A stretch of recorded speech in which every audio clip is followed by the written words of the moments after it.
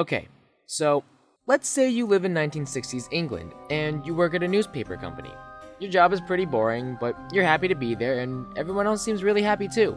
But then you start noticing stuff, like how everyone is just a little too happy. Welcome to We Happy Few, a survival horror game created by Compulsion Games to be released on PC and Xbox One. While the game is still in the alpha stages, We Happy Few is a thrilling survival where the player is thrust into a dystopian 1960s England. The game takes place on the island of Wellington Wells, a city where everything is great and there are definitely no problems whatsoever.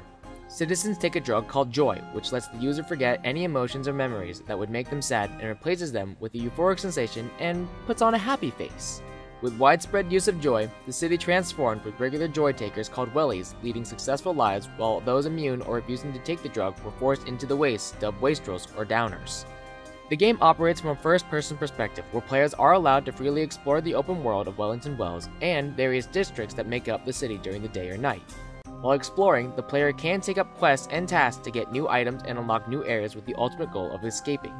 Survival and blending in is paramount as you make your way through Wellington Wells. Gathering materials and crafting items makes the game challenging and also allows a number of different strategies to tackle a singular problem.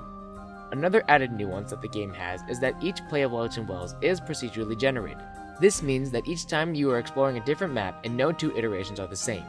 While some missions and items may still be the same, the locations may be different and add some extra difficulty in navigating your way through. Upon my initial run for this game, I was already impressed. The alpha build starts off with a short prologue that introduces us to one of the playable characters. The prologue serves as a very good first look to what the player might expect as they make their way through the city. While I find crafting and exploring very fun and simple, I do have some complaints about how the game presents hints and tips. The free roaming and exploration is a double-edged sword.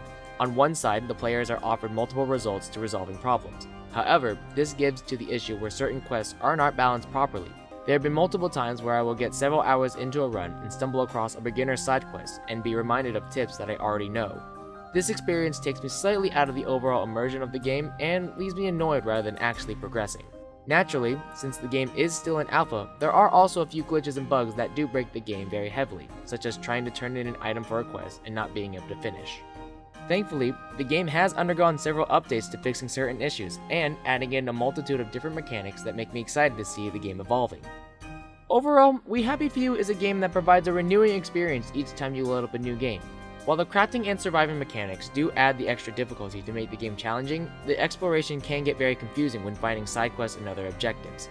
Granted, the game is still in alpha, so I am very hopeful with how Compulsion will take in feedback and improve upon some of the other narrative and mechanics that give this game a solid 7 pills of joy out of 10.